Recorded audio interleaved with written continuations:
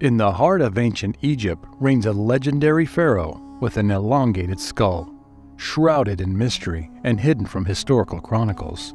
After his death, subsequent rulers dedicated themselves to erasing everything associated with him, returning Egypt to polytheism, further raising the suspicion that he was a person drastically different from everyone else. While whispers of the extraterrestrial ancestry echo through the ages, a recent groundbreaking discovery in the distant lands of Europe reveals a mysterious connection. The magic of mystery awaits you in this fascinating story where every revelation raises more questions than answers. Are these elongated skulls evidence of a forgotten past or a mysterious message from beyond the stars?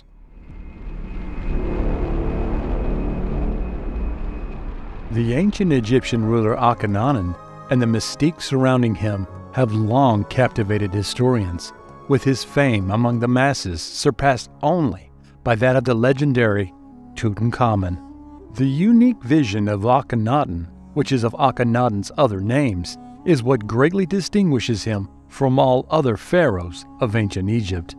Sculptors and artists have traditionally been tasked with depicting pharaohs with broad shoulders and thin waists. In the image of Akhenaten, however, we observe a total separation from these norms.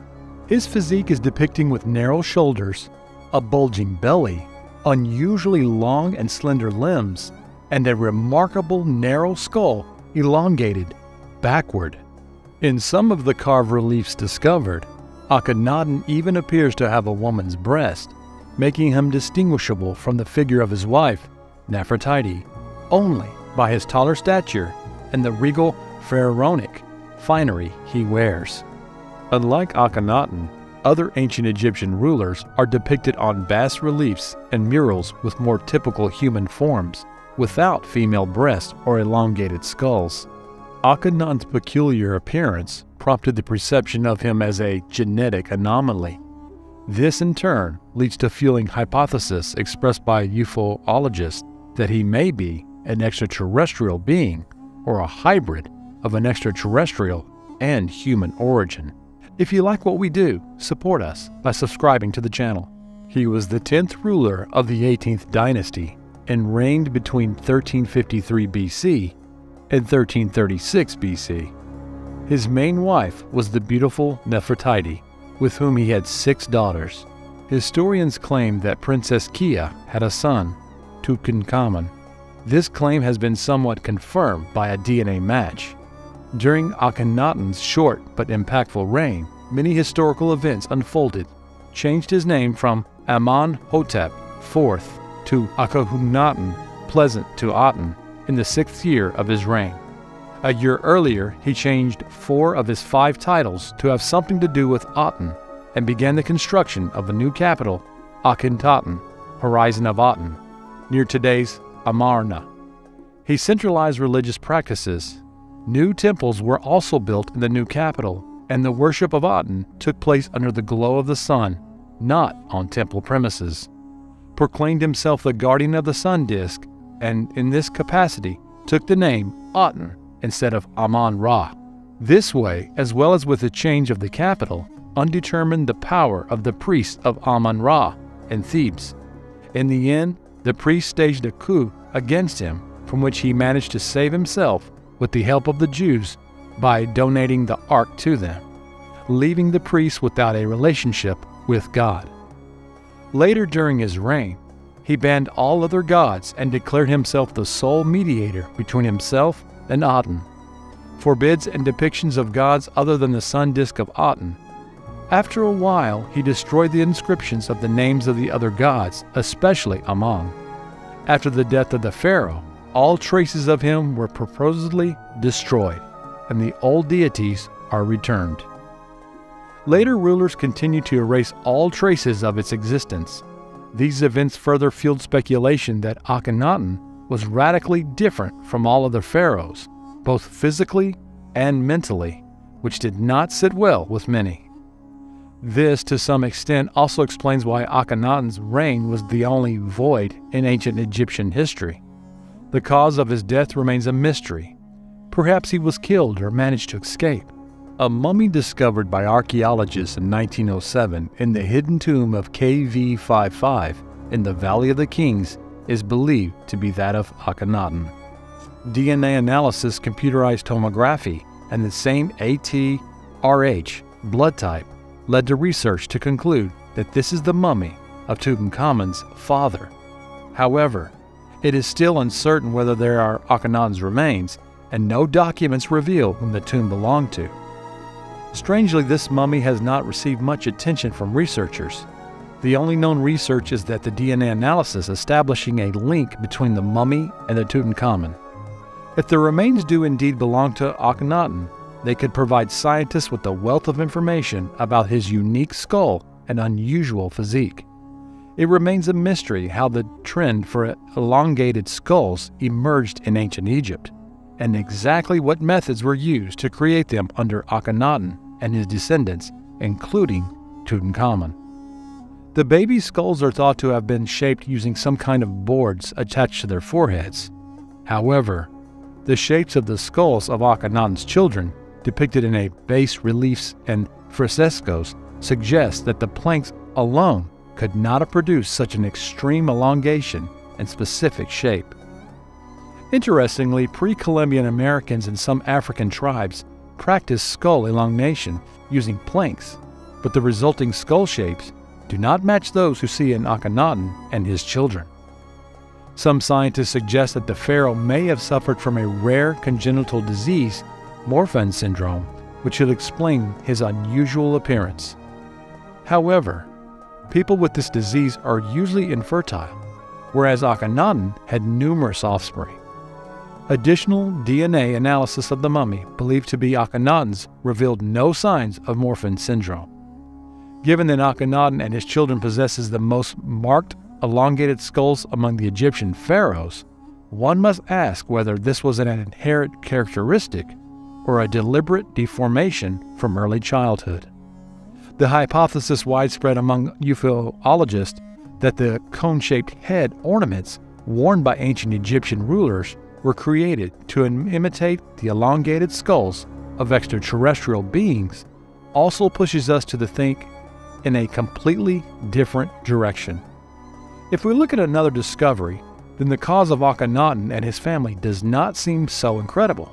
The results of the DNA analysis of the elongated skulls found in Paracas, Peru, have finally been revealed. In the late 1920s, Peruvian archaeologist Julio Tello discovered hundreds of cone-shaped skulls in the Paracas region, sparking many theories and speculations, including, again, those of extraterrestrial origin. In 2015, more oblong skulls were found in the same area. After an agonizing 6-year wait, the results of the DNA test have been finally released. The skulls were initially thought to belong to an ancient humans with genetic mutations, but it soon became clear that there were more to these remains.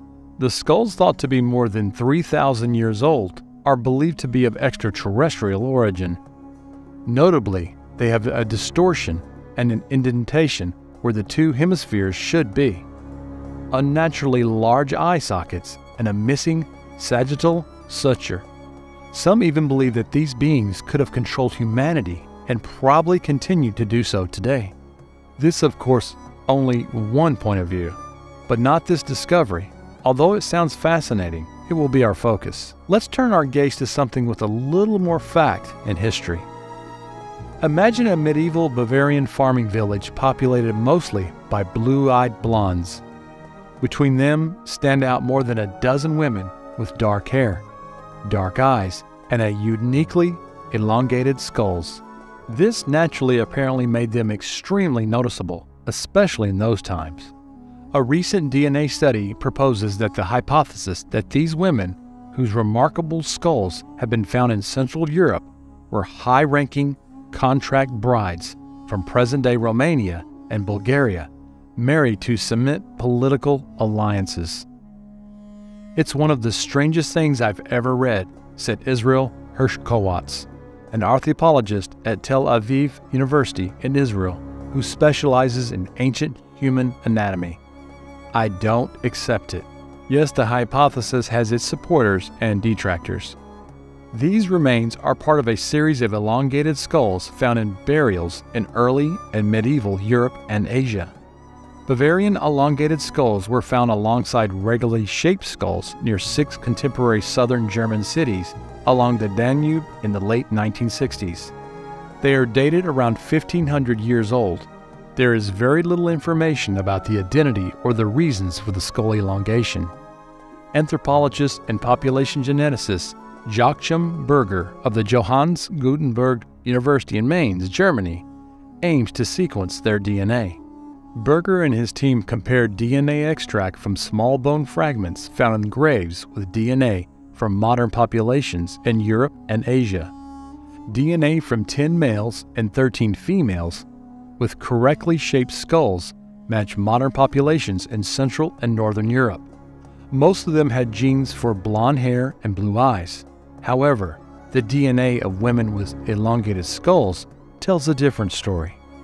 Their genetic makeup matches that of contemporary populations from southeastern Europe, particularly those in Bulgaria and Romania, and they possess genes for darker hair and eyes. But how do these women get their elongated skulls? Berger proposes that hypothesis of artificial cranial deformation. This practice, which involves repeatedly tying the skulls of babies together to encourage their growth in a constricted form, was widespread in the ancient world, especially among the Nordic Huns of Central Asia. In Europe, where the earliest records are from, Romania in the 2nd century, this practice seems to have been equally common among men and women. In the Bavarian graves, however, the gender imbalance is evident. Berger points out that because of the labor-intensive of ritual deformation, most anthropologists believe that it was performed exclusively on the offspring of the wealthy. The gender imbalance leads Berger to propose the possibility that high-ranking women from southeastern Europe traveled to Bavaria and married in order to strengthen political ties between the regions. Whether the Bavarian princesses also traveled east in return remains unknown. Hirschwitz does not dispute the genetic findings, but argues that the historical context does not match them. First, he is not convinced that the skulls were deliberately deformed. It is possible that the babies' skulls were accidentally elongated due to lying on hard wooden surfaces or being strapped into backpacks. He further points out that when ancient tribes did marry for political purposes, it was usually done by only 1 or 2 people at a time. Sending more than a dozen women from one generation would be highly unusual, according to Hirschwitz. Berger responds to Hirschwitz's point by noting that no single village in the study contained more than a few women with elongated skulls. If each village functioned as a separate political unit with its own alliances, the political theory remains plausible. Could it be that Akhenaten was so different because he came from a radically different race and region? Could the elongated skulls be the result of an extraterrestrial intervention? Questions whose answers we will continue to seek. Let us know what you think in a comment and support us by subscribing to the channel.